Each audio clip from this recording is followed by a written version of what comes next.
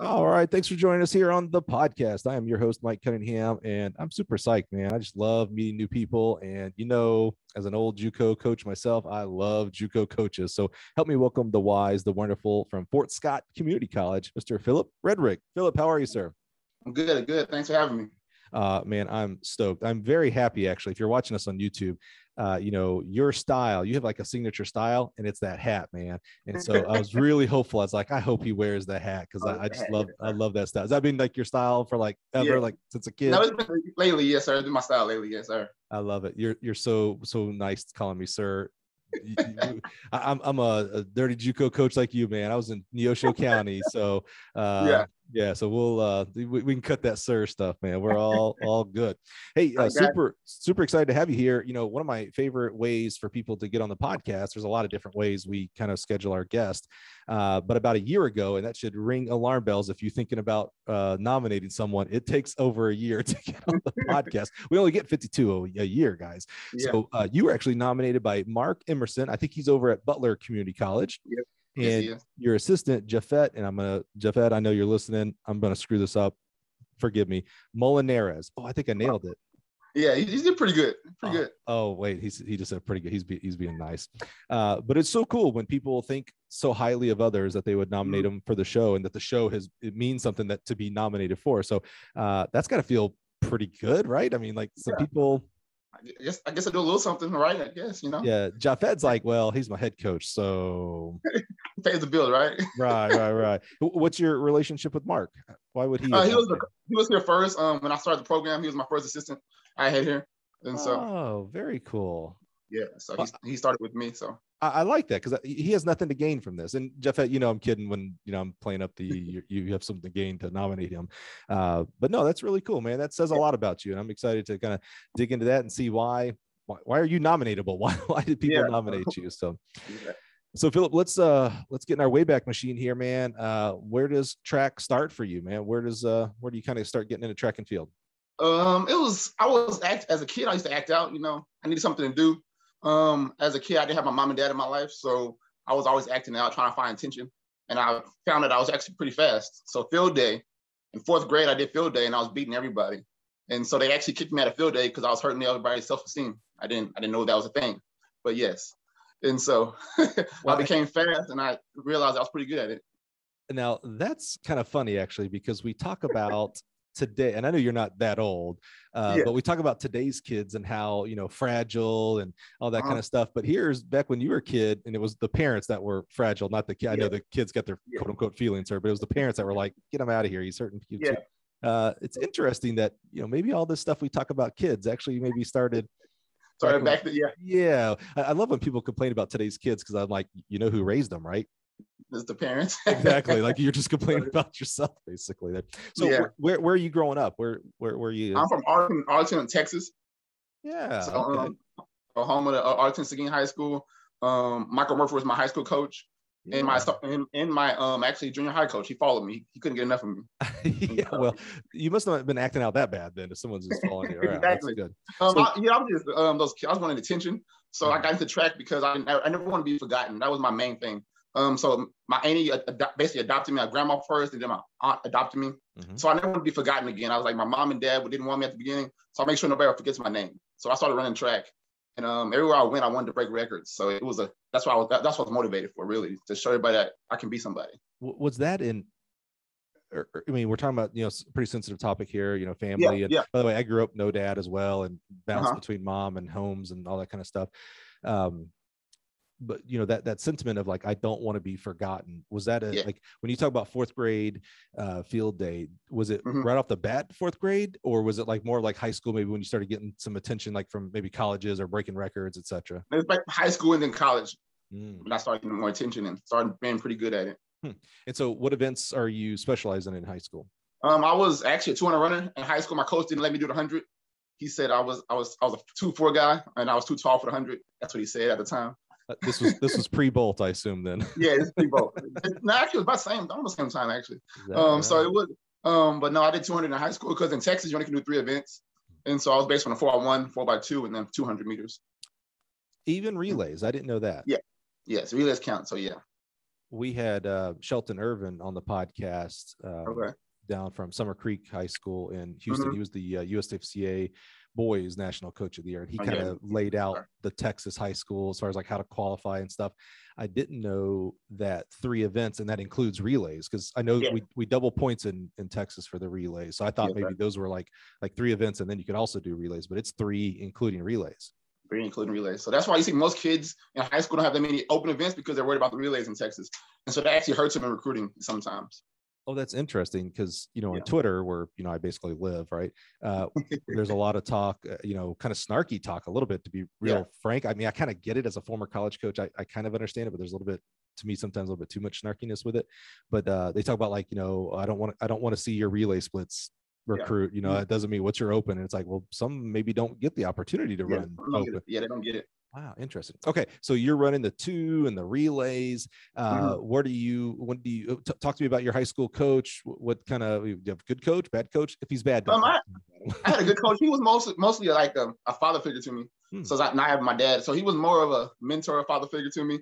Wasn't really. He wasn't my spring coach, but he was my head coach. Like I said, Michael Murphy was my head coach. So he was always there for me no matter what. Great guy. He had hard to go.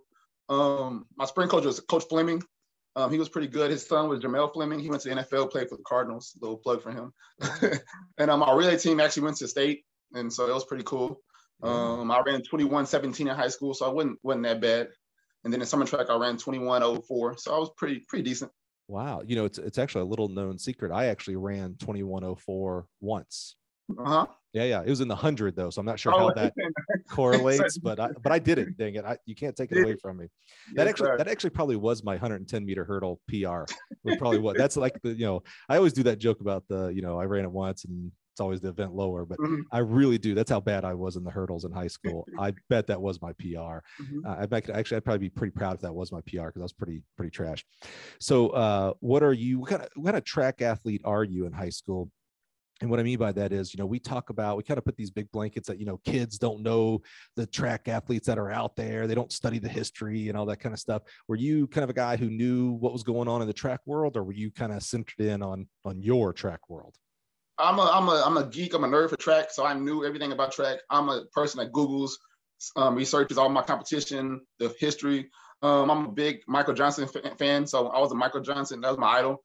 If you look at my college pictures and my photos, you see me with the gold spikes, and I'm holding them up when I won. So he was the guy. He's the GOAT to me. He'll always be the GOAT. I never thought nobody was gonna break the 200 meter record, 1932. But I mean, obviously Usain Bolt did it. But he's from Dallas as well, so the same area I'm from, and he was the guy. That's awesome. So what year? What's your senior year in high school? What year is that? 2006. Okay, because you were talking about Googling, so I was like, okay, well, that's got to be in the 2000s. But MJ was your hero. So I mean, that's 96-ish. But so yeah, you're a nerd on it in regards to like the history. You knew who he was. Yes, and so in the same time, Jeremy Warner was basically, I think he was in college at the time. We were from the same city. So he went to Arlington Lamar, I went to Arlington Seguin, but Arlington Seguin wasn't even in school yet when he was in school. So that shows you how old Jeremy Warner is. If he hears this, he knows he's old. You know, I know Jeremy pretty well now. That's shots right there, man. He's gonna nominate himself to get on here just to rebut that. yes, he did. But he was another guy I looked up to. I was like, man, this kid in Arlington, he was killing it. And I was like, I'm coming up. I was like in the 6th grade when he was in senior in high school, so I knew what he was as well. And I wanted to break all his records as well. That was my goal. And so I always look up to people like that, and I want to be like them or try to beat them. How'd that work out for you? I did all right. You know, he was kind of an Olympian, so, you know, I didn't get that. He deserves those records. Yeah, he's the guy. He's the guy. So what were you thinking for college in regards to studying and a career? Where were in high school? What were you thinking for the next step there? So I'm a diehard Longhorn fan, so I was thinking I'm going to Texas. That's what I thought. And I wanted to be an architect. Some reason I wanted to be an architect. I don't know why, but I was big in that. And math, I didn't know you had to do math a lot to do that. So big in architect, but not so big in math. Yeah. I was like, what? You gotta do math? Really? Seriously? And so, but I realized, as some kids do realize, as freshmen and sophomore years, you actually got to take school serious. And so I didn't take it that serious. And my coach told me from day one, you got to take school seriously. But me being a superstar as a freshman, I was on varsity as a freshman. As a freshman in high school in Texas, to make it that far, you have an ego. I'm not gonna lie to you. As a sprinter, you have to have an ego anyways. but I was one of those cocky kids that always been fast my whole life. And so working hard and doing stuff came natural to me. So I didn't have to work hard basically. And everything came natural. So I actually just played around my first 2 years in college, high school. Same thing in practice, I played around and I didn't really understand what I had until, my senior year. Huh. And then it was too late. Yeah, that's interesting. At our age, we have perspective, right? We can look behind and see the mistakes we made as a fresh off in high school and even in practice. It's like, man, if I would have just taken it just 10% more serious, where could it have taken me? Interesting. Exactly. So you're diehard Longhorn fan. Half the people listening are yelling at you right now for that fact alone. So where did you end up, with all the mistakes and stuff through high school, where did you end up going for school? So I still had a couple of offers, North Texas, TCU, but couldn't get in. I pulled my hamstring my senior year too as well, so it hurt my scholarships. So actually, it was like August, and after summer track, I had nowhere to go, literally nowhere to go. And I'm one of the fastest kids in the state of Texas. So not just Texas, the nation, because I got top 8 in the national AAU nationals. And so I'm sitting at home with nowhere to go. And the school called Allen County Community College, and I'm thinking, Coach DeGrotto, if you know him, Vince DeGrotto, he's the coach there. He called me and said, "What you doing right now?" I said, "Sitting on my bed." He said, "Do you want to come to college?" I said, "I guess." "You want to come to junior college?" I was like, "What is junior college?" You know who I am? I'm Phil Redrick. And that's what I told him. I was like, "I don't even know who you are." And he said, "Well, just come on. I'll get you a scholarship. Come on down." And next week I was heading down to Iola, Kansas. And they dropped me off and I just sit there and cried on the bed. I was like, "I'm a D1 athlete. I'm a D1 athlete." And little did I know it was the best decision of my life. Wow. That's super interesting. I love that you went to a JUCO and you coach it, like you have that kind of like as you're recruiting, you can draw on that experience of, a kid from the Dallas area that goes to Iola, Kansas, Chanute, these are the middle of nowhere, Great Bend, these literally are small towns in Kansas. And you look around and you're like, what am I doing here? Yes, I did say that. I was like, this is crazy. I cried literally for the first week. I just cried on my bed. Like, I'm not supposed to be here. But like I said, I told you it was the best decision of my life. It's the best decision. What makes you say that? I had to grow up as a person, as an athlete, as a man, as a student. I had to grow up. So junior college helped me grow up. You can't depend on anybody in junior college. It's basically you and your coaches in the trenches. And so I had a thing. I have a little ego sometimes. I'm like, I'm not calling home for help. I'm gonna figure it out myself. So I never call home for help. I just figured it out, and it made me grow up as a person. What did you think? One of the bigger transitions from high school to junior college, at least the junior colleges that I'm familiar with, the Kansas Jayhawk system and maybe some of the other ones as well. I'm not real familiar with the California system, but you're in a really small town that there is nothing going on in that college and its athletes, specifically if you have a football team and basketball, etc. But that everybody knows who you are. You are the outsider because you didn't grow up in that little town of Kansas. What like how did you adjust? Because you talked about being on your own in regards to family, but you had coaches and athletes. Like you have kind of two decisions to make there. You can still go there and screw around and flunk out and go back home, right? Or you can say, okay, well, this is a second chance for me. Let's buckle down athletically and academically. How did you come to that buckle down decision? Getting my butt kicked my first meet. That's what helped me buckle down. Again, I still had this ego, like I'm Philip Redrick. I'm gonna show you I can come to college and beat anybody I want to beat. So my first semester, I still played around. I'm still a freshman. So I played around my first semester, got to the first meet, and I got my butt whooped from Iowa State. 60 meters, I ran a 7:17 my first meet in the 60. And I'm thinking to myself, what just happened? I'm Philip Redrick. And it didn't matter. Everybody's good there. And I was like, wow, let me try this working hard thing. Let me try to focus and lock in and working hard and listen to my coaches. And the rest of history. And what were you studying at that time? Or was it just gen ed? Just general studies right there. I wanted to study, then after I got there, I wanted to study communications. So me, I like challenges. So my biggest fear is communication. I'm talking in front of crowds. So I'm actually majored in communications because I wanted to face my fears. That's the kind of guy I am. Math is my fear, and sound like I don't know if it was your fear, but maybe not so good like I would be. You didn't want to face that fear. You're like, I'll go find a different one. I find a different fear, yes, sir. That's a smart decision. So how did it go those 2 years? I assume you spent 2 years. That's pretty traditional. 2 years there at Allen. I spent one at Allen and I transferred over to Neosho. Oh, you did? Yeah, so I went transferred to Neosho, where I have all the school records there as well. I have Allen County and then Neosho. Vince DeGrotto left, so I had changed coaches, and so.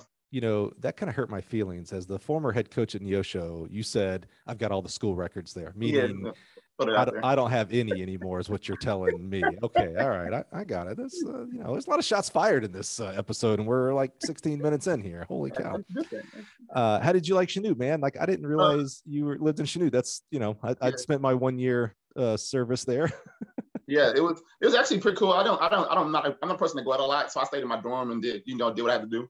But it's a nice town. I got my degree there, and everything else was history. So it was a good town, good people, good teachers, good administration. So it was nice. Did they have the track when you were there? We had the high school track. Yeah, that's where we went to. The high school. They got their own track or community track. I can't remember. It must have been right after you. So it hasn't been all that long for that. Yeah, but we used to go this rundown high school track. It's not good, man. And cold.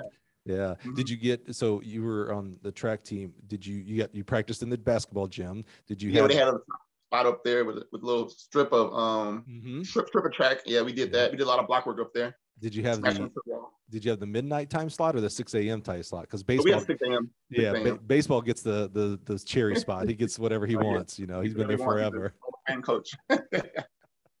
That's so cool, man. I love that that little common connection there, Chanute, Kansas. Yeah. There ain't many people that have that connection. No.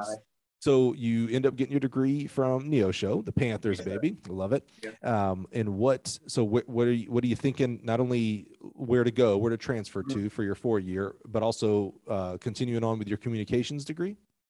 So yes, I want to continue with my communications degree. So I did broadcast journalism. So I got into broadcast journalism. So I'm a broadcast journalism major. I had offers from U of H, Texas Tech, Nebraska, University of Washington.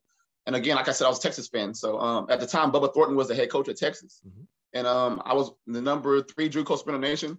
Alonzo Edwards was number 1, Ryan Bello was number 2. So if you know those 2 guys, they were both Olympians. So I was in a good class in junior college.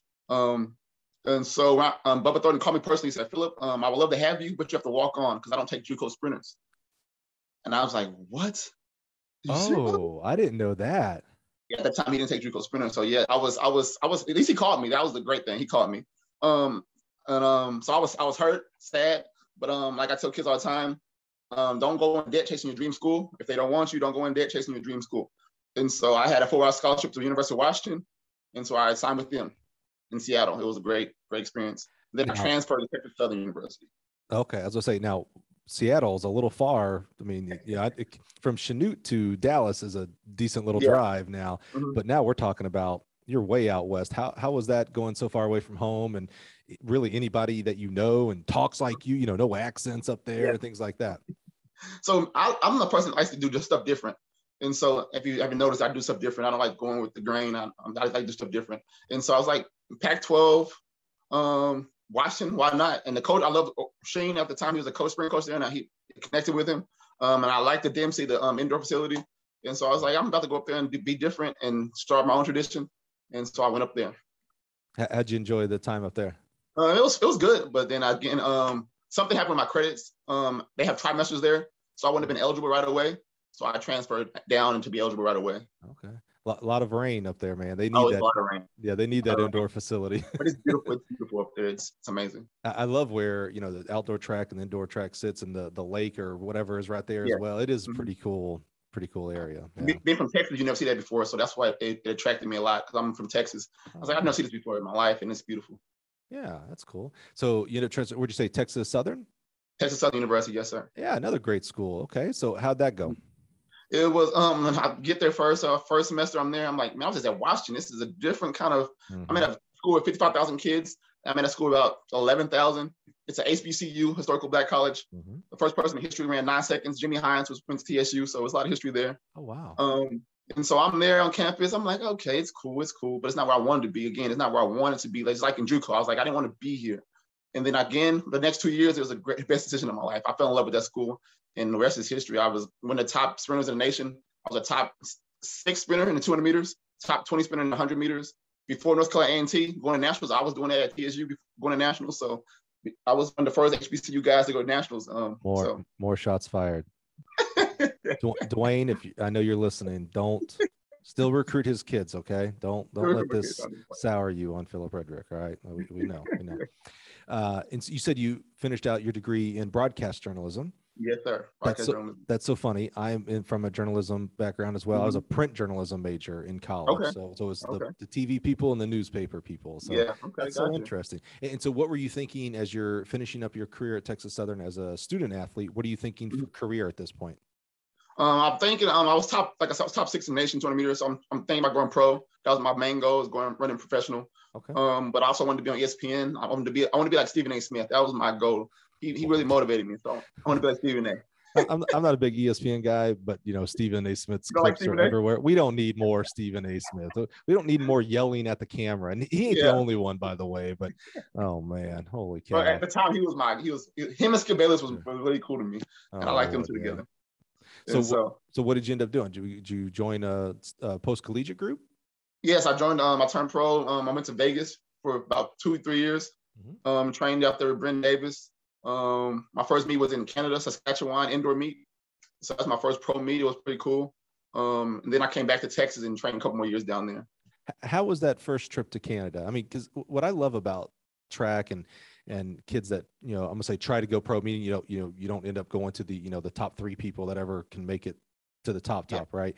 But I love the ability to travel to new places. Track took you to places that I'm gonna big swath here. Stay with me. You never would have went to Seattle. You probably would have, but I'm saying, like Seattle and Canada. That's so cool. How was that experience going to a different country? I loved it. For when I finally got a passport. So a kid from Dallas, Texas, getting a passport. Nobody in my family ever did that before. So I'm doing stuff that my family never did, and it's actually an amazing thing. Getting stamps in there, going to Canada, Ireland, stuff like that. It's amazing in its own. Going through customs, just experiencing that, the small things, experiencing customs and stuff like that. Was really cool. Going there was amazing. It was all frozen, but when we went there, but it was nice. Negative 20 degrees, but it was crazy. Indoor facilities, they love track there in Canada, so they treat you right, like you're a superstar. So track overseas is really a big time thing. People don't understand that. It's like NFL here. And so they treat you like royalty when you're over there running in their countries. Wow, that's awesome. So let's start working towards coaching now. Where is coaching in your mind? You're running, you can go to Canada, you mentioned Ireland, things like that. You've got this broadcast journalism, you have this dream of being on ESPN, being on TV, and being a pundit or whatever they call them. Where is coaching in your life as far as a career? It's not even there. It's nowhere near. I never thought about I'll be coaching ever in my life. Never thought it in a million years. Not one iota. Not like, oh man, if I could be like Coach Murphy, Coach Hart. He coached my idol MJ. Not at all. Never thought about being coach ever. Never thought about it. So how do we get there? What's the step or the mini steps? Around my 6th or 7th year running professional, I had they said career-ending injury. I tore my PT talent in my ankle and my spring ligament. And so I had to have surgery. I couldn't walk for 8 months, which is depressing because I'm a guy that, I run for a living. Couldn't walk. So I had to figure out what I'm gonna do in my life for the rest of my life, basically. So I started thinking about maybe I could do private coaching while I get back from this injury. So I started doing like private sessions here and there. And I actually started getting a lot of clients. So I started off at maybe 2 or 3 clients. Then I started getting like 60, 70 clients. Then I was like, maybe I'm pretty good at this. So let me start doing a summer track team. So then I made a summer track team. Is this in Texas? Yes, it's in Texas. Okay. And it's called No Speed Limit. That was our team name. And so my first year, we had a girl become an All-American. She ran like a 24, and she became All-American. And my second year, I had a girl win a national championship. Madison Jeffrey, she's one of the fastest girls in Texas right now. She won the 200 meters as an 8th grader, but 24:11, 11:88, and 56 as an 8th grader. So she was not too bad. And I'm like, okay, I can do this. And as I'm building this program up from nothing again, the AD from Fort Scott actually called me the first time, and he said, do you want to become head coach? And I said, no. I turned it down the first year. Turned it down. Really? Why? Just didn't want to go back to Kansas? No, it's because I got back from my injury. I actually recovered from my injury. It's not never run again, but I actually ran 2 more years after that. And the doctors were actually amazed that I ran. And then I also did a show called Next Olympic Hopeful. which is they pick 50 athletes in America, and we compete in for a sport like rugby, bobsled, skeleton, and all that. And I actually finished in the top 2. And so I was on a TV show and finished top 2 best athletes in America. Wait, I want to know. Hold on, I want to know more about this. I've never heard this. Yeah. So some kind of reality TV show thing. Yes, sir. So if you go to NBC Sports, it's on my link in my Instagram or Twitter. It's on my link. It's called Next Olympic Hopeful, and they pick 50 athletes to go against each other. We was in Colorado Springs at Olympic Training Center, and we 50 athletes. We did different kind of competitions. We did the 40, we did the sprint, lift weights, and all that. And they picked the best athlete at the end of the show. I finished top 2. Josh Williams and me finished top 2 for bobsled. So we actually got picked to go to the bobsled training camp, 2018. Who were the other? You mentioned Josh. Who were the other 48? Were these like legit people? Like, were you like, oh yeah, I got to work to win this thing? So they had competitions at Lifetime Fitness. I think it was Lifetime Fitness. I'm not sure. But they picked a couple athletes that there, and then they picked people that actually did other sports. So I was one of the guys they picked from other sports. I was a track guy, so they picked from other sports, track, football, decathlon, stuff like that. They picked different people from different sports, and they put us together. And you were one of the finals list for the bobsled? Yes, sir. So I started off with rugby. I'll start supposed to be rugby. Then they moved me over to bobsled. Huh. And it's the craziest thing. What is this little kid, 4th grade field day kid doing bobsledding and rugby? You grew up when you were, tell me this is the truth, maybe all the way through high school, you had no idea what rugby even was, did you? No, I didn't. I couldn't tell you what it is. I couldn't. I had no idea. I grew up in Alabama. We ain't have rugby, and we certainly didn't have bobsled. Let me tell you, I knew what bobsled was from the Winter Olympics, but I certainly did not know what rugby was. Yeah. So what happened with the bobsledding thing? So 2018, I believe 17, 18, we went up to Lake Placid, New York, where they have the training center. Beautiful. For bobsled. We competed for the rookie championships. I took second in the rookie championship. Again, Josh Williams he's a monster. He's on a USA team right now. He was like a 6'4", 235, the linebacker basically, running 4.4s, and he's a beast. He's amazing guy. And I finished second to him, so I don't feel bad. He's a great guy. Were you here's my dangerous bobsled knowledge, right? There's a driver and a pusher, and I know there's 2-man, 4-man, all that kind of stuff. Yeah. Were you a pusher or a driver? I was a pusher. I can't drive. No. Okay. That takes 20 years to do that. Is that right? To drive the bobsled? It takes a long time to learn how to drive a bobsled. They're really good at that. See, I always thought because you see where they go, and I know there's turns and stuff like that, but it feels like the bobsled just goes that way, but they're actually driving. It's a skill like that, huh? Yeah, it's a skill. You have to learn that skill. You have to practice it. You have to be really good at it. I would have assumed you'd have been the pusher, but I didn't want to assume because of because of the acceleration pattern of sprinting, things like that. How much, since you've done both, sprint at a high level and bobsledded at a fairly high level too, are there a lot of similarities, or are there some pretty individualized differences? It's really similar. It's no difference actually. It actually made me faster, to be honest with you. And it helped me in track to learn to push and keep my hips up front. Keep me everything in front, pushing. So it actually helped me in track as well. It's basically pushing out. It's like a drive phase, basically. Staying low, pushing out. And when you get in top speed, make sure you get tall and jump into the sled. So it's all the really thing. And then once you jump in, you're done, right? I'm done. You're just staying down. I just pulled the brakes at the very end. Oh wow, that's cool. So you start it and stop it. That's cool. Yeah. So it's a crazy thing. So Josh went down first, right? And I asked him. I said, Josh, how was it? He was like, Philip, I can't explain it. I was like, what do you mean you can't explain? How does it feel? He said, you just have to do it to feel it. I was like, all right, whatever. So Lake Placid is one of the hardest tracks in the world, by the way. And we train at that track. So my first time going down, we're going maybe 50 to 60 miles per hour. Hardest in regards to like navigating it, or hard like if you both. Crash? Both. Both. Okay. Both. Everything, all the above. All the above. You don't want to even try it. And so I'm going down. I'm not even fully pushing the sled. I'm going down maybe 50 miles per hour. And I'm going down. And I'm like, oh my God. It's like rattling back and forth. Your head's going back and forth. You're swaying back and forth. And I got out. I was like, what did I just do?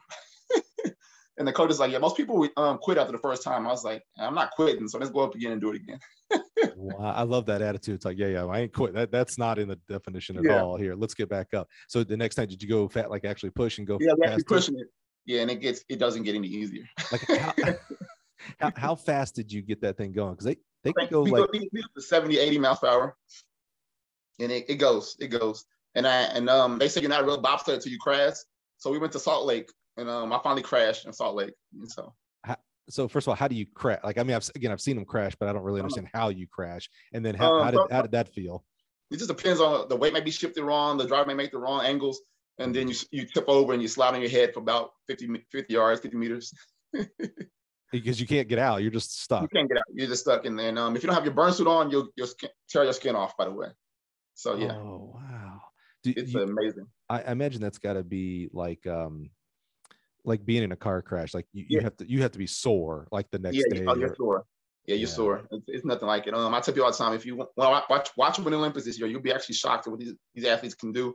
These are really big athletes in a little big tub, if you think about it. These are like 6'4", 6'3" athletes. They're 225, 230, and they're really good athletes. They're not just regular people that sit on the couch. They're actually amazing athletes. They didn't give love to those Winter Olympics guys because they're amazing. I like how you put that. Good athletes in a little tub. That's what they are. They're NFL linebackers basically in a tub, and it's amazing. And they all fit in. They're all fit in. That's so interesting. You know, this is what I love. I mean, I'm just so humbled to be the host of the Gill Connections podcast because I get to learn things that I never would have thought I'd learn. You know, here I am talking to a JUCO coach. I knew we were going to talk. We're going to talk JUCO, and we have talked JUCO coach, track and field. Did not see bobsled coming into the conversation today, man. I love that. That's so awesome. So how did you, what happened to bobsledding that you eventually left and got into coaching? It's just, it got too hectic, bobsled and then college coaching. So at the time, like I said, I was doing a summer track, and then Tom Havron called me. He said, you want to be my coach the first year, bring the program back it's been a hiatus for maybe 10 to 15 years. And they brought the program back to 2019, I believe. 19 was the first year the program came back.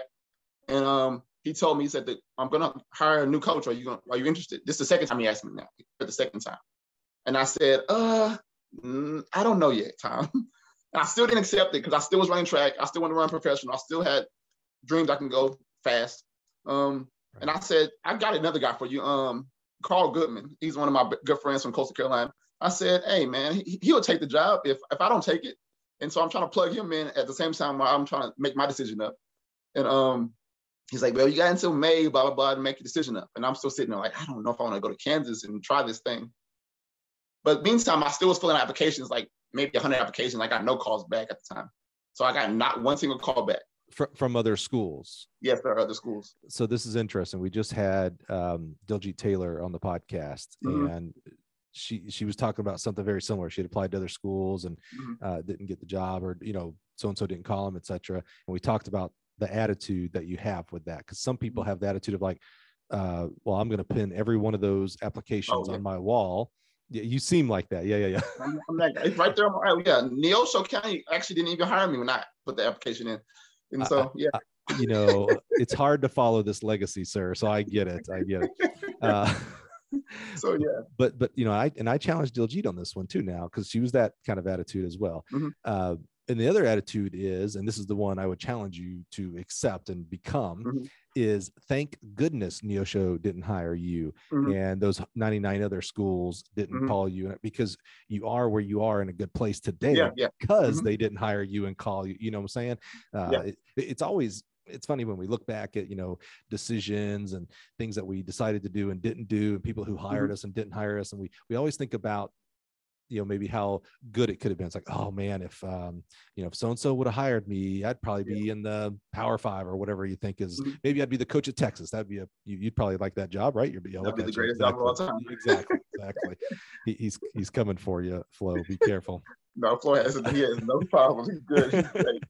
But we often forget that sometimes those decisions that didn't happen could have been negative as well. It's like, oh my goodness, so-and-so hired me. That could have been the end of my career because of blah, blah, blah, you know what I'm saying? So I get the, I want that external motivation. I want to show those other 100 schools how they missed out, but there's also you don't need that motivation. You know what I'm saying? You have your own internal motivation. I'm happy to be here. Yeah, exactly. So what made you, so did Carl take the job first of all? No, he didn't take the job. And so I said, Carl's like, I smell a setup here. Hold on. He didn't take the job. I said, Carl, you ain't gonna take the job? He said, no. And I was like, Tom called me back again. He was like, are you gonna take the job? And I was like, okay. What is Tom's, like, why is he calling you? What I mean by that is, how do you know him? How does he know you? Just from the Allen County and Neosho days? So no, Tom Havron. Okay, this rewind. He's actually he was the sprint coach in Neosho when I transferred over. So yes, he became the AD at Fort Scott. At Fort Scott, yes, sir. Wow, small world, right? Well, I love a track coach going into administration. Yeah, he's one of the first ones that actually is an AD in the track coach. So I love that, because we need people who understand our sport in positions that are making decisions that affect our sport. Exactly. And it's not an automatic. I mean, there's been some ADs who were track people who have cut tracks. So I just can't believe you do that to your own sport. But but I love that, a track guy goes into administration. Very cool. Okay, so that's how he knew. I was wondering where that came from. I mean, it just seemed like kind of out of the blue, but now that makes sense. And he was following me. He's followed me for my summer track teams.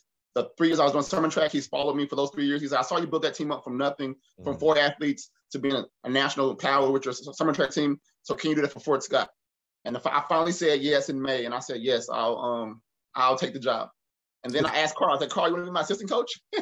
And Carl turned me down again. By the way, that's one of my good friends. He turned me down again. But he's one of the best young coaches in Coastal Carolina and D1 right now. Oh, he's amazing. Hey, first of all, I very much dislike that he's such a good coach. He's so good. Because I'm a Troy University grad. Okay. And they're in the same conference. Yeah, exactly. Yeah. I'm tired of Coastal Carolina kids coming in and beating my Trojans in all these events, specifically the hurdles and the sprints. Man, get out of here. Carl Goodman, you are terrible. You need to go to a different, actually, maybe I should set it up a different way. You are awesome. Get out of the Sun Belt. How about that? Get away from my teams. And we hired a recent grad from Coastal Carolina, River Morrow. He's our pole vault specialist. And so he talks highly of Coach Goodman as well. So, yeah. So you finally take the job. So what was the decision point turning? Because you still really weren't into, you're doing the summer thing at summer club coaching, but you weren't like, I'm a coach. You're still a professional athlete trying to find his way and where I'm going to be professional, bobsledding, sprinting, etc. But something, Tom finally wore you down and something finally flipped for you. And you said, yep, okay, I'm going to go to this profession. Yeah. I mean, I knew my time in track was coming down. So I was like, okay, I got to find something else to do now. My career might be over now. I just, I wasn't running fast like I should have been running. So I was like, it's time for me to go do something else. And coach, I started liking coaching a lot. I was like, okay, that's why I started filling out those applications. And I was trying to get something, down the line. And I was like, well, it's already here. I keep getting asked to coach this team. So I'm going to do it now. I'm finally going to give in and go try this coaching thing.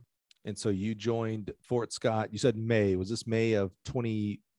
Not 21, 20? No, 20. Yes, sir. Yeah. Okay. I was gonna say, I didn't think you were that's basically just getting to Fort Scott. You've had a season. So with 19, 19, sorry. Was that COVID year? I mean, everything got canceled? March 20 was COVID. Okay. So May 19th. Okay. So you got there and got your season canceled. Yes. Okay. So my first year was canceled. Yes, sir. Got it. Yeah. I don't know how to count that, right? So I don't either. So have you been at Fort Scott? Have you coached at Fort Scott for 2 years? 1 year? Yeah. I don't count the first year. It didn't count. Yeah. So talk to me about, you get the job. Excuse me. You show up in May. Did you say there is no program at the time? So there's no kids? It was a program. It was basically distance for kids here when I got here. It was maybe 4 athletes on the roster when I got here. When I tell you about the time, it's 4 people on the roster. Now this is interesting. You started in May. Yeah. So that's interesting because I started Neosho, very similar. I had 3 or 4 kids from the former coaches program coming back. So I had 4. If I did nothing when I got there in May, June, I'd have 4 kids starting September or whatever, right? Yeah. But that wasn't going to fly for me. So what did you do in May? Did you just like, okay, get my feet wet, find out where's the buildings, the cafeteria, where am I going to live, and we'll figure it out once September comes and we'll start really building for 21? Or did you hit the ground running, get your feet going, and start recruiting immediately? I started recruiting immediately. For me, I had no mentors at the time. I had nobody telling me what to do. Even Coach Havron didn't help me at all. He was like, just, you're here, just figure it out. And so basically that's what I did. I figured it out on the run. I didn't know how to recruit. I didn't know how to call athletes. I didn't know how to look anything up. I did everything on my own, and I just figured it out as I went. So it was like trial and error, basically. And so what I did was start looking for kids on athlete.net, and I went basically looking for kids that times are not great, but they're okay. And so I can get some kids signed. And it's May, so everybody basically already signed already, basically. Exactly, right. And so somehow I had signed 40 kids. to come to Fort Scott, and everybody in the nation was like, everybody in Dreamcoat Nation was like, who is this guy at Fort Scott getting kids to come to Fort Scott, Kansas? Right. They're all from Texas, by the way. I'm from Texas. They're all from Texas. And nobody could believe that we're signing some decent kids, some pretty good kids, actually about 3 D1 kids that didn't have big offers from D1 schools coming down to Fort Scott. And nobody could believe it. And so it was pretty cool to have about 45 kids our first year. Our women's team was about maybe 8 athletes deep, women's side, but guys were more deeper because, you always can find a guy somewhere. This is so similar. Same. So, we both had a roughly, handful of kids coming back, right? Hit the ground running, and you of course, you're better than me, so you beat me. I didn't have 40. I had about 30 to 35, I think. But mostly from Kansas, to be honest with you. But a few Louisiana, Texas, etc. A couple of real good kids had and he didn't jump 50, but he was like 48, 49 foot in the triple, etc. But so that's so interesting, the similarities there, though. Yeah. But you had a pretty good quality kids coming in. Yeah, that was all right. They're pretty good quality. Yes, sir. And nobody could believe how I can get some kids so fast. And I had to be doing something wrong. I had to be cheating or something to get them to come to Fort Scott, Kansas. And to be honest with you, my recruiting motto is just being 100% honest with everybody. I had some college coaches lied to me when I came in. And so that's what rubbed me the wrong way. Like, you lied to me about my career. You try to basically end my career before I started. And so I would never do it to an student athlete. I would tell them 100% truth about grades, about classes, about Fort Scott, about the food, dorms, and everything. I'll be 100% with everybody. And so that's why I get 100%. Most of my kids I recruit because I'm 100% real with them at all times. Now, what's that mean? 100% real. I know you just said, the food and the town and all that kind of, the grades that you're going to need, all that kind of stuff. Maybe you as a coach, like, hey, here's my style. Like, don't come here if you don't like this. So it's an energy, a vibe. I like to be in home with the athletes. Actually, I don't like talking on the phone with them at all because you can't get a good feel for the person. They can get a feel of me, or I can't get a feel of them at all. So they come for visits, or I go see them at their house and try to get a vibe from them. And I tell them exactly 100%, like, this is the money I'm offering you. There's no student loans in there. There's no hidden fees in there. There's nothing in there. This is what I'm offering you. And so they actually trust me more because I'm giving them 100% transparent with them at all times. But they don't know that you're being 100% transparent. You know what I'm saying? Like, you can tell them all this, but until they experience it, that's when they go, oh, this dude was actually legit with me, right? Yeah, legit. But having that attitude, and I love that attitude, by the way, this isn't me questioning like you're doing it wrong. I think that's the exact way. In fact, I love that attitude when we talk about on the NCAA level with the transfer portal. Like, to me, it's like, if you're more transparent about you and the school and your style, etc., you'll hear no more. Like, kids will say, well, I don't want to run for you. That's a good thing, because that means they're not coming to your school in a year or a semester or 2 years transferring. So I love that attitude. But with that, has that ever bitten you in the butt? Whether it's you lost a kid or you got a kid that he or she was telling you, yeah, that sounds awesome, and then gets there and he's like, no, this sucks. Any like horror stories there? To be honest with you, since I've been here for 2.5 years, I only had one kid transfer out to a different junior college, and that's just, it might be because of me, but I think it's because of people that was around her, and so it just happened that way. If you look at my emails, I have about 100 kids that want to transfer into Fort Scott. And so it's the opposite. Nobody really here actually says they don't like it here. Maybe they don't like the town because it's small, but it's really, nobody really said that yet. So I'm really lucky. And so what have you been doing? You mentioned 40 kids right off the bat. That's no easy feat in a normal year, a full year, but you did it in May when, boy, exactly. Doesn't 90% of the kids and maybe 99% of the kids know where they're going, or at least have it narrowed down to 1 or 2 or 3? And then here comes this stranger from this strange school, right? We're not talking about, coming into University of Texas in May and you call, and it's like, oh, okay, well, everybody knows who and where and what that is, right? You're calling from Fort Scott Community. What's Coach? I don't know who you are. I don't know where you're at. It's May. I'm about to walk the stage for my diploma. I already know where I'm going. But you were able to either find 40 kids that didn't know where they're going, and that says a lot about the junior college system. That's possible, or 40 kids that you were able to convince, hey, maybe just give me a shot. Like, this might be the right school for you. How did you do that?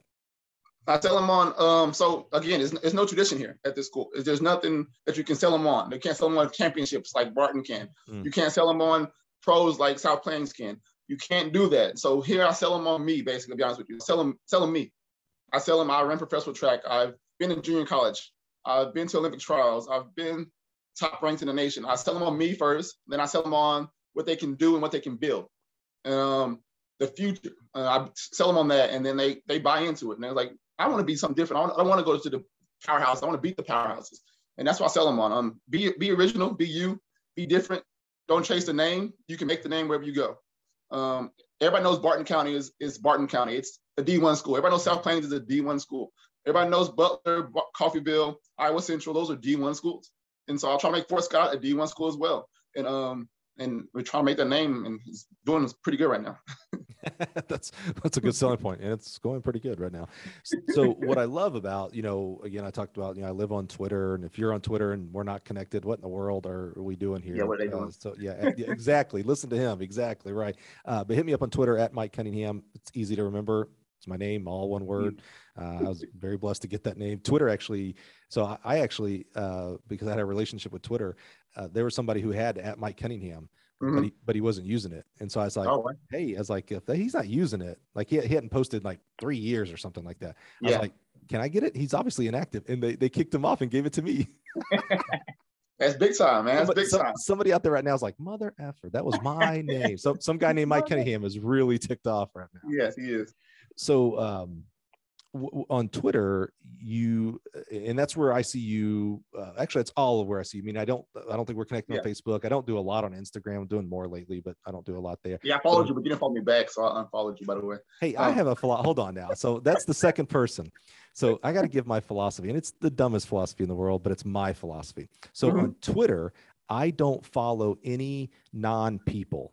So if Fort Scott Community College Track and Field has an account, I won't follow him on Twitter, but I'll follow Philip Redrick on Twitter. Like to me, Twitter is so big on communication. So I want to talk to Philip, not this non-person. I don't know who's behind that. I don't know if it's an SID. Exactly. It's probably you, but I'm saying I won't do it. There's very few accounts that I'll follow on Twitter. It's like usually it's all of our facilities like Gately and Louisville and Spokane and Crossplay. That's about the only thing I'll follow there. On Instagram, I decided to do something different over there, and I didn't follow anybody and posted. And so I had something like 3 or 4 or 5, something right there, 100 followers. So nothing big, but only followed 13 people. And it's people that I knew, and not even track people. Like it was this is going to sound so funny. It was my tattoo artist up in Chicago. It was Vanilla Ice, who I'm friends with. Don't laugh. Those kind of people. Right. But then recently I changed on Instagram. So now I follow like 1,000, and it's mostly accounts. So there I'll follow Fort Scott Community College, Kansas Track and Field, etc. But through that time, people like you and other people have followed me. And so now I'm starting to catch up and follow you. And I've had so many people like, oh, I think it was Eric Whitsett at Oregon, the throws coach there. I think he was like, oh, so now, I followed you 2 years ago and now you're finally following me. I was like, look, man, here's my dumb philosophy. And I had to explain it to him, and he's like, all right. He goes, it's dumb. I was like, I know, Eric. I know. Okay. The bad aside, let's get back over here. But on Twitter, you have created this brand. It's called Building the Brand, basically. Build the Fort. When did that start, and how did you come up with that? To be honest with you, I was just thinking I need something different. Like most junior colleges don't do stuff like I've started doing graphics. I started doing everything the D1s do. Started doing visits. Most JUCOs don't do visits. We do. I do. You come in my uniform, you try it on. I like to be different, like I told you at the beginning of the show. And to be different, people don't like it. And so I got to Twitter and I was like, I do something different. What's different? And Build the Fort just happened because it's Fort Sky, it's a fort. And I'm like, we're building a program here, and it's a good hashtag. And I started posting it, Build the Fort, and it kept caught on big time. At the convention this past couple of weeks ago at the convention, everybody's like, Build the Fort guy, Build the Fort guy. And that was actually kind of refreshing to actually realize, hey, people are actually noticing it. And I go to high schools all the time, Build the Fort. And it's pretty amazing to see people actually loving it and actually running along with it. That's super interesting, right? I mean, they need to copyright that, actually. Yeah, okay, don't go too far. I have people all the times like, hey, I got this new product idea. I want to patent it. And I'm like, yeah, okay. Do you know how much that costs? First of all, yeah, exactly, yeah. More power to you. So go ahead, copyright that. See what? More power to you. How many followers do you have on Twitter? About 5,000. Yeah, that's interesting. So, and not that follower count is the be all end all by any imagination.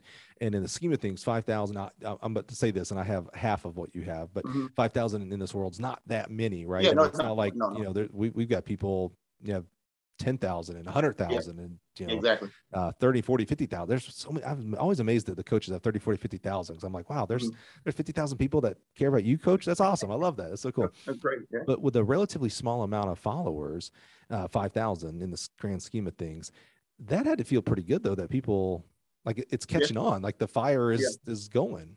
It's going, and people say it all the time to me, and I'm shocked. Even the big time coaches come to me, Power Fives, built the fort, man. I'm loving that, bro. Look what you're doing. Look what you're doing. It's great to see that. Actually, my hard work's paying off sometimes. You know, it actually feels good. If you ever want to be the head coach of University of Texas, you got to make sure people are putting build the fort with Philip Redrick. Yeah, that's true. Like build the fort guy. That's right. Philip Redrick, the build the fort guy. That's right. You got to copyright that. Yeah. Yeah. So it's been, and then the brick by brick is another motto. Like brick, you got to build the fort, build it by bricks, and so that's another one we're doing, brick by brick. And so we just try to be different and be fresh, be original. For the future, kids love that stuff. Like if you see us, I buy sleeves from athletes. I believe you. If you look good, you feel good, you run good. I'm a big believer in that. If you look at my pictures from college, I have my glasses on, I have my sleeves, I was swagged out. So that's what I'm a big believer in that. And so I believe the kids love that. And so that's what I use for social media and recruiting tools. So we're going to get to that because I want to talk about all of what you just said there, the sleeves and the whole nine. So we'll get there in a second. But I'm going to give you a free one to copyright. So you said brick by brick. You got to change that somehow to Redrick by Redrick or brick by brick by Redrick or something. You got to get this name. I get the name in there, right? I'm gonna try that next time. Next tweet. Yeah, somehow you got to start forming it together, man. Yeah, or have a brick by brick like GIF or something like that. But it's like your head, like your eyes right there. Yeah. This is all I do, man. Yeah, that's all I do. So I do sit around thinking things like this. Yeah. For your invoice. You send me an invoice later. You can't afford me, trust me. I can't afford me. All right. Okay, you talked about the sleeves and recruits with the uniforms and things like that. I love this topic, right? You know, you're on Twitter. You're active on Twitter a lot too. I'm very impressed. And so you've seen these discussions. We recently had Brian Kula from Kula Sports Performance, I think is the name of it, out in Colorado. He's a big time high school coach out there. And we talked about recruiting from the high school coaching perspective, right? And I brought up this topic. So I'd love to hear your thoughts on it too. So there's kind of two camps to this trying on the uniform for recruits, right? There's the here's your side of it. You're like, hey, I want you. I won't put words in your mouth. There's your side of it who allows it, and let's find out why here in a second. Then there's the other side who says it's a privilege to wear my jersey, so you don't get it unless you're on the team. That kind of side, right? So why do you go to your side of like, yeah, when recruits come in, we let them try on the uniform, take the pictures, those kind of things? What's your reasoning? It makes them feel like they're part of a program. It makes them feel like they're part of the team for just a couple seconds. Even if they don't sign with you, they feel a part of Port Scott just for a little bit. And it's for them. It's not for me. It's for them to feel special. It's their moment. They're recruiting. It's their moment, their time in history. They deserved it because they earned their way to get on a visit. They earned their way for a scholarship offer. They deserve to have that intention for them for just a little bit. And I'm big on the athlete. I'm not big on me. It's not about me. It's about them at the end of the day.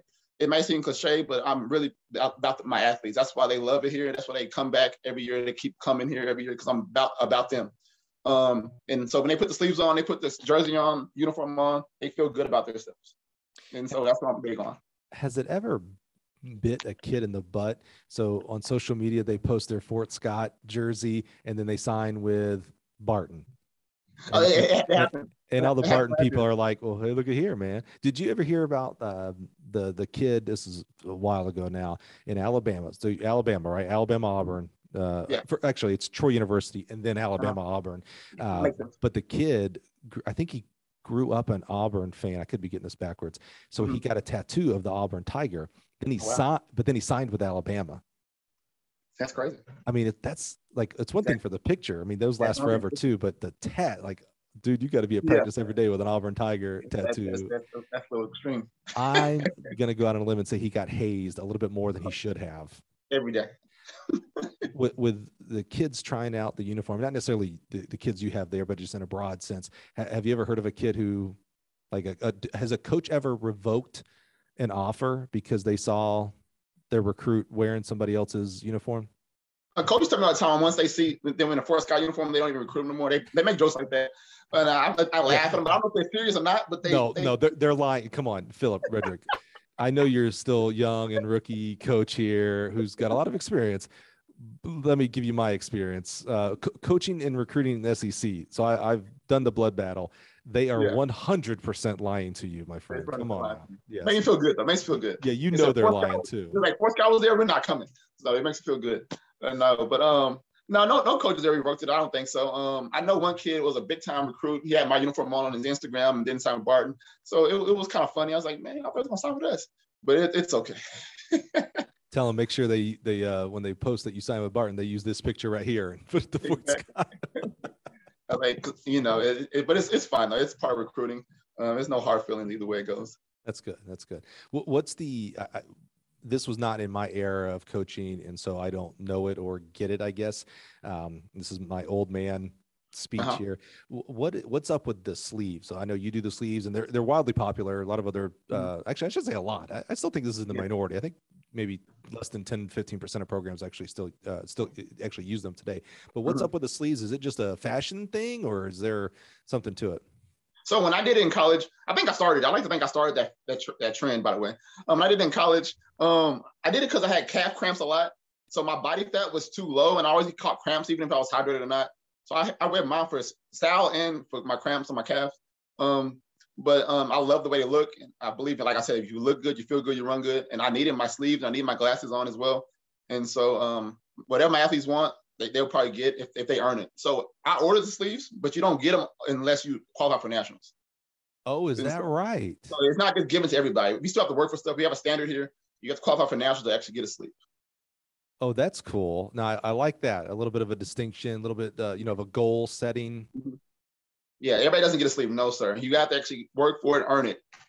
Where did that come from? And what I mean by that is that's not necessarily a natural thing to think about, because we're talking about a fashion piece. We're not talking about a piece that makes you run faster. Yeah. Beyond the sense of look good, feel good. So maybe you run gooder. I went to Troy, so I say gooder.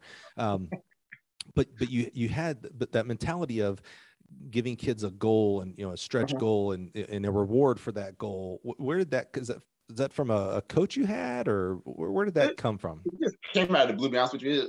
Most of my coaches had goals that we had to get, but I like to have something incentive, like have them get something, earn something. Just like, and we have practice here. Like if they have a good practice, I'll tell them you had a good practice. I may even give them ice cream one day for practice because they had a great week of practice. So sometimes you have to get athletes something because it gets boring. I mean, it gets boring running in circles every day, dying every single day. You got to mix it up a little bit, have them excited. And so that's what I do. I'm a little different. I'm a side of the box guy. And so I do stuff a little different. And you're in Fort Scott, Kansas. So sometimes it's ice cream. Exactly. Sometimes it's hot chocolate because it's freezing there. Yeah. How far is Fort Scott from Chanute? I can't remember. It's about 45 minutes. Not even that far. I thought it was Allen County, Coffeyville. Coffeyville was a little farther, but it was all right there. Yeah. We did. I don't think Fort Scott had a program when I was there. Probably didn't. Maybe they had the distance program and I didn't pay attention to that. So interesting. Where was I going to go? I had a really good follow-up question there, and you mentioned ice cream and hot chocolate, and I completely got off track there. So talk to me about, what are you coaching? You were a 2-4 kind of background. Kind of sounded like, you didn't say this, but kind of sounded like you wanted to run the 100 because you're like, coach didn't let me run the 100. So you kind of wanted to run that because you were too tall. I love that. Hope coach has changed his philosophy here in 2022. But what are you focusing on coaching? So I actually ran the 100 in college. So when I got to college, I actually ran the 100. Okay. So my first time I ever run the 100, guess what I ran? 10:32. I was going to say you ran 7:17. I was going to say 11:32. You ran 10:3, huh? 10:32. Everyone in the 100. First time I ran the 100. Where did you run? Did you run that at TCU? Because I'm very familiar with the 5 and 6 meter. When I was at Mississippi State, that was our first meet. We always go to TCU and run really fast, but never win legal. No, it was actually at Southwestern in Kansas. So we ran that, and it was actually like 40-degree weather. So you were more like 10-mile-per-hour winds. I get it. Yeah. I know what that is. It was 1.8 that day. But no, it was, and I ran the 100 my whole career after that, so it was pretty decent. What did you end up getting your PR down to in the 100? 10:18. Dude, wasn't that bad. Wasn't that bad. Come on, man. There ain't many people that run sub 10:30. So to be in the 10:18s, that's legit, man. That's awesome. Not too bad at all. You stop running that quarter. You're done with that. I never ran it. I just never ran it. That's a man's race. I'm not there yet. I'm not like that. Every quarter miler right now is like, that's right. That's the smartest thing he's ever said. I tell them they're the best athletes on the track. They're the best athletes on the track every time you step on them. They're great. Yeah, they're tough, man. So what are you focusing on coaching yourself here at Fort Scott? Are you staying on the sprints, or you have to maybe widen out a little bit?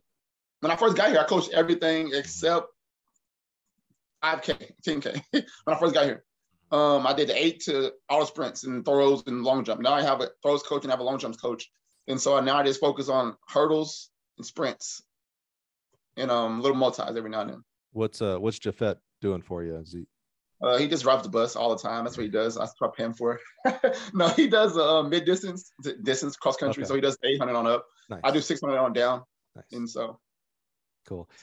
So what are you, you were a sprinter, a straight sprinter, sprinter, meaning 100, and, you didn't dabble out into the 8 or anything. You didn't really do the quarter, but you're a sprinter by trade, getting coached by, several different people, right? Sheen, who I love, he's great. Rose, awesome. Go to Texas Southern, all of these guys and gals that coached you had different, even to the post-collegiate side, have different philosophies. You do some bobsledding, which I assume there's some different strength and conditioning thought processes there. What are you doing? So you take all that. That's we originally coached like we were coached. So you're kind of taking that, all those information pieces, and you're coaching that. But what are you doing for coaching for your professional development in regards to the hurdle, something you've never done, the long jump and triple jump, things you've never done? How are you getting yourself better in a professional development side? I do a lot of calling other coaches that had done it before. I call Coach Dab sometimes. I talk to him about hurdles. I talk to a lot of people about it. Like I said, I'm a nerd and I'm a geek about this. I know a lot of stuff. I'm not going to toot my own horn, but I know a lot of stuff, but I don't know everything. And as a coach, I don't think you should have an ego as a coach. You have to worry about the athlete first. And if you have an ego, you don't want to change your ways, so that it hurts the athlete at the end of the day. And so if I don't know something, I'll ask.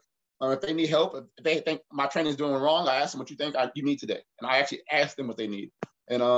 And so whatever they need help on, I'll figure it out and get it done.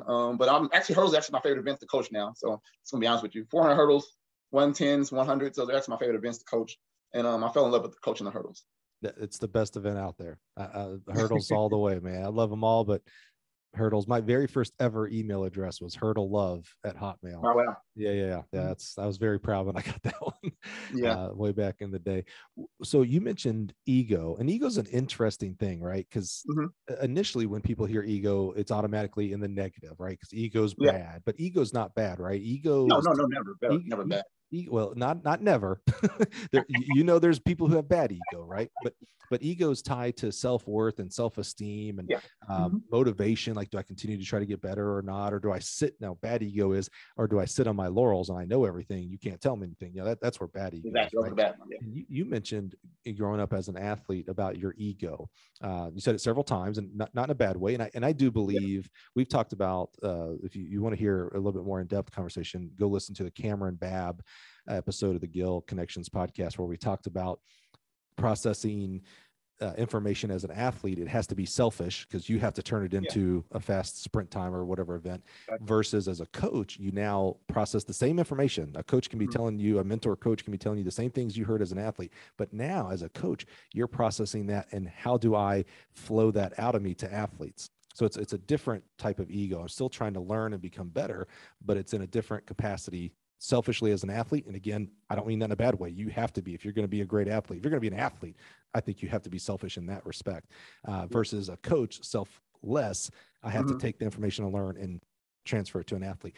How do you're still at a young age. You're not that far removed from being the athlete, whether it's bobsledding or professional running, collegiate running, 10-18, et cetera. You're not that far removed.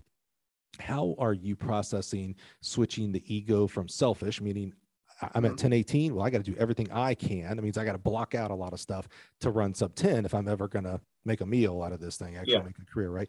Versus now you're a coach Now you're trying to, how do I take kids to 10-18 and faster, but process it through me? How are you, those are two different stages of ego. How are you processing that at such a young age and such a early part of your career? At first it was difficult. I still wanted to be the athlete mentality. So I tell everybody all the time, I have two egos. So my Philip Redrick is me. I'm a Leo, so I'm a laid back guy. I'm just laid back, chill. But my personality on the track is totally different. I turn the switch on, and that's where King, my nickname, comes in at. I'm the King guy. I'm egotistic. I'm trying to intimidate you before I run. I'm trying to do all these things to beat you. And so I might be out there a little bit when it comes to track. So on the coaching wise, I'm the same track guy, but I'm just toned it down a little bit. I'm still passionate about it. I'm still hung-go about it. But I actually listen to my athletes more as a coach, and I don't have an ego as a coach because it's about the athlete. If I'm stuck in my ways, the athlete never gets better, and I never get better, and I'm stuck in my way. And so if I don't know it, like I said, if I don't know it, if I think my athlete needs more stuff, I'll ask them. And so it just you have to turn it down a little bit as an athlete. As an athlete, like I said, you just go 100% into it. As a coach, you actually have to listen to people, listen more, and stop trying to do you the whole time. That's interesting. You seem to be very affable and have a lot of friends. Like when I see around and I see responses to your Twitter and things like that, there's an abundance of positive, not just Cricketsville. No one's like replying at all to your stuff, right? And things like that. Yeah. So you seem very affable. But you're very strong-willed. You mentioned being a Leo, which I'm a Leo as well. We have a lot. Got friends now, man. Yeah, this is really weird, actually.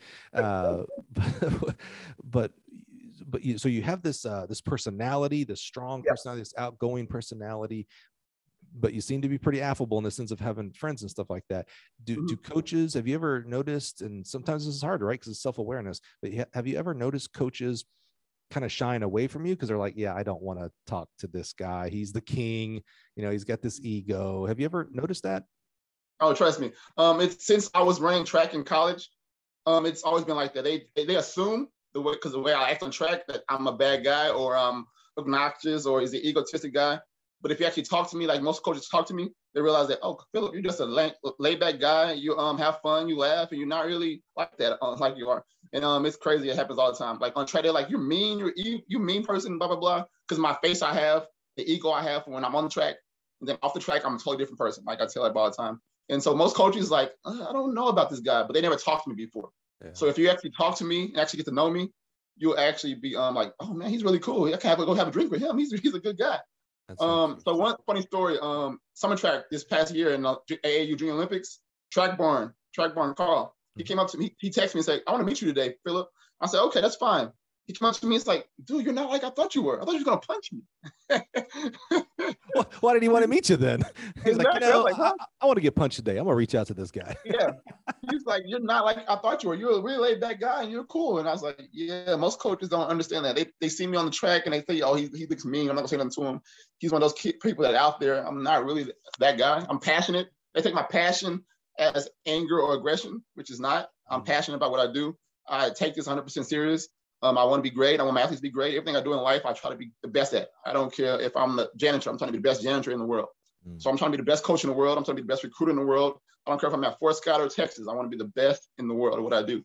So I take it serious. It's funny. And I'm passionate about it. It's funny because Carl, I would describe the exact opposite of you. He looks like he's laughing all the time, and he is laughing all the time. Yeah, I mean that in the best way. He's the most affable guy in the whole world. Love him to death. Yeah, absolutely. Absolutely. So you mentioned recruiting. What I love about JUCO coaches and athletes is it's a very unique situation, right? I don't want to say most of the time, but a lot of the time our athletes are coming to JUCO because of, like we mentioned with your example, right? Messing around in high school, not realizing, wow, I've actually got to do some academics as well as run fast, things like that. So it's kind of second chance you, if you will, right? That's the whole Netflix show, which Netflix totally should do. Last Chance You at Fort Scott. Oh, it would be the best show on TV. Come on. Yeah. They need to come and see what we're doing here. It's crazy. I have zero connections there, so nothing's going to happen. Oh, man, I try to get a plug, man. Come on. They should. So as a JUCO coach, you're not only recruiting in a vast variety, right? So you're looking for non-qualifiers. Maybe you're looking for qualifiers that just need another year or two of collegiate coaching to go to a quote unquote bigger school or whatnot. But at the same time, you're also that high school coach, meaning you're also trying to get your sophomores recruited. All right. You want to move them on to a 4-year to receive a degree like you did, right? Talk to me about how are you, and you went through it as an athlete, how are you doing that as a coach? What are the struggles that happen there? Actually, it's one of my favorite things to do to actually get my kids in and out. It's one of the favorite things to do. I can actually see them come in, and I told them when I'm recruiting them, I'm gonna get you to D1 school. I'm gonna get you this school, and actually see them coming to light now. It's actually amazing. It feels great. It's really not that difficult for me. It's actually fun. Like I said, it's fun. The hard thing I see about high school recruiting high school athletes, it's sometimes the coaches or the parents believe JUCO is beneath them. And that's the major thing. The kids are fine. They want to come. They love it here. When I have kids come and visit that go D1 schools, they want to actually come here. I'm one of their last 3 choices. And versus you see Texas, Fort Scott, and Florida State sometimes. And it's crazy to see that we're even up in the conversation. I have D1 coaches, D2 coaches call me all the time and say, Philip, you're really everywhere. Everybody's talking about they're going to sign for Fort Scott. And what are you doing different? It's just the parents and some of the coaches understand that I don't recruit just for grades. So you might be a D1 qualifier and I'm going to recruit you. Like I said, I think outside the box. If you look at our roster right now, about 85% of us are D1 eligible athletes when I recruit them. Wait, hold on. For real? Yes, I don't recruit like the regular junior college way they assume that junior college is for. I changed the whole model. Oh yeah, because that was one of the parts that I struggled a little bit when I was coaching. Was I felt a little bit like a piranha maybe, where you know, I'd ask to get grades, and as soon as I saw they were qualifiers, like peace, see you later. And I'm happy that they were qualifiers, but it was like, you're not coming here. Like I still remember I was trying to recruit Tiffany Ross from Miami, 13-2 or something out of high school. And I was like, yeah, it's like, we're just a great alternative if she doesn't have the grades. And she's like, well, she's got good grades. I'm like, well, some people think they got good grades and they really don't. It's like, do you mind, sending me her transcripts? And the counselor sent me her transcripts, and she was so smart, like 3.8 or so. I don't even remember, but it was like, there was no question she was going to be qualified. She ended up signing with South Carolina, many time All-American, awesome person, etc. But literally, I remember getting, I still remember this to the day, a fax machine. You don't know what a fax is, Philip. I don't know what that is. The grades came across on the fax machine. I look at her transcripts and I was like, well, not recruiting her anymore. Yeah. But did you say 85% of your team were D1 qualifiers? Yes, sir. So why? Don't take this the wrong way. You know where you're at. You're at Fort Scott versus Texas. Why is a kid going to Fort Scott, Iola, Kansas? That's the same as Chanute, Kansas. So I know exactly where you're at. Come on now. Versus going to whatever school. It doesn't matter. Northwestern State, UC Davis. I guarantee you no one's turned down Troy University to go to Fort Scott, because Troy University is heaven on earth. But so why 85%? So like I said, like when I first got the job, I had to do something different from everybody else. Like I can't compete with, like I said, Bartons or the South Plains. I can't compete with them with their international kids. We don't get any here, so I can't compete with them that way. So how can I be competitive? And so I was like, why do I have to go out to kids with bad grades? Why do I have to do that? Why? Is it a rule that I have to? It's not. And so my motto is go for kids that are mid-major kids that want to go big time, be Power 5. And that's my motto. Don't go in debt. Like I said, don't go in debt chasing your dream school. When you can come to Fort Scott for no money whatsoever out of your pocket, then leave with no debt and go to your dream school in 2 years when I develop you into a better athlete. When you listen and do what you got to do, become a better athlete. I mean, so that's what the motto was. That sounds good. It sounds good. But it's working. It's working. I lose a couple, but it's working. Do you actively not recruit non-qualifiers, or is that just a small part of your recruiting? No, I still recruit non-qualifiers. Like I said, I still give you a chance. No problem with that at all. But I recruit both. It's hand in hand. They go hand in hand. I may be out of touch in thinking that you might be the quote unquote only one doing this. And maybe my buddy Eric Vance from South Plains is going to call me up like, hey man, we're doing this stuff too. But that seems, from my experience of how I did it in JUCO, that seems like, I love that you said, do things differently, right? Like, I kind of had this motto: if your competitor's doing it, do the opposite. Like, I don't want to be like everybody else. So I love that you kind of came in, analyzed it, and we're like, all right, well, this seems like I could go the same route everybody else is, but maybe I could try something different. Yeah. So like a 12-0 girl in Texas, right? She's not getting the Power 5 offers, right? But in JUCO, 12-0, that's pretty decent, and I can develop her into an 11-second girl, right? and she has a 4.0 GPA, why would I not offer her a scholarship? You see what I'm saying? But isn't that kid getting offers from, I'm trying to think, great D2 schools, Ashland, Minnesota State, UC Davis, I think maybe. I might have just offended them. I'm not sure, but West Texas A&M. Yeah. I mean, yeah. So, but still, but you're trying to find those kids that have the quote unquote big dreams of going Power 5. So they actually can, yes, they can go Power 5 or bigger universities. Mm-hmm. And to be honest with you, I think I think I'm the best recruiter in the nation. If I was at Oregon, if I was at Austin, if I was in LSU, those kind of places, I can get those athletes, the number one athlete in America. That's what I think. If I get athletes come to Fort Scott, Kansas, I can get them to come to those schools. And so, again, you got to have confidence as a coach. You actually got to shoot your shot at those athletes. You can't just say, oh, because they've got good grades, I'm not going to try. Mm-hmm. I tried and I got it. And I'm like, oh, man, it works. Keep going. And so you actually got to be confident as a coach, as a recruiter, believe in your product, believe in the standards that we have here from day one. And it's working. We're winning. Like last year, our team, women's team, we had 4 girls from high school. They ran 12:44 right in high school. They took second at nationals in the 401, 45-3, right? That took number 2 in D2. That took second in D2, top 16 in the nation in D1. Those 4 girls all ran 11 seconds last year. They all were 12.4. 12.4s. Legit, or like, yeah, they actually had 11.9 PRs, but you can show me a track no, 11.9 PRs. That was 12.4, 12.3, 12.34, 12.44. Wow. And they all ran 11 seconds last year. So if you, I'm big on development. And so if I can develop you into an athlete, I watch you run, I'll see what I can do to you, I'll offer you a scholarship. And so, and I developed into 4 girls, 11 seconds now, and they all got B1 offers right now. Sure. And they took second in nationals to South Plains, 4 freshmen, 12.4 seconds, and now they're 11 seconds. So do all 4 return? They all 4 return, yes, sir. And we actually had 2 more freshmen that are actually good, better than them, high school PRs. So we're all right, man. Look out.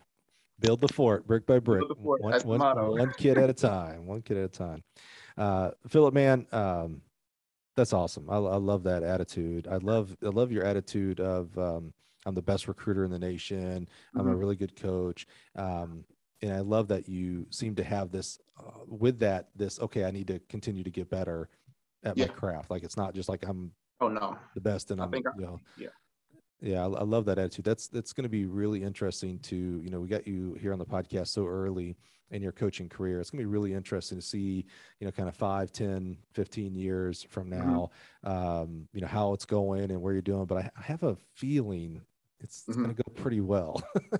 I just have this feeling, man. I just have this feeling. You.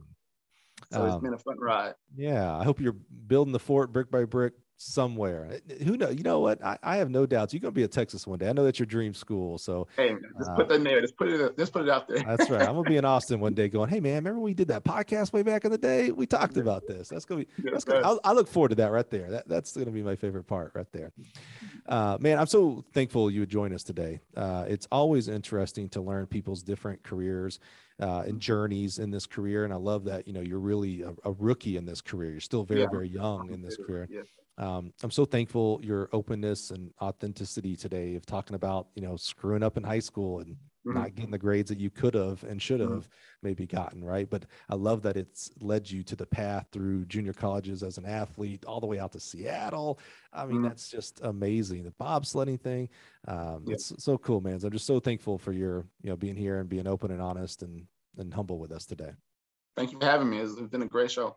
Well, I hope that I have been one small part, that Gil has been one small part of building the fort right here, baby. Oh, yes, this is one little brick right here. You're going on our record boards. Which, you remember, he said he broke all the Neo show, right? He broke all my records that I coached out there, of course. All right, Philip, man, thank you so much for being here today, man. I really do appreciate you. Thanks for having me.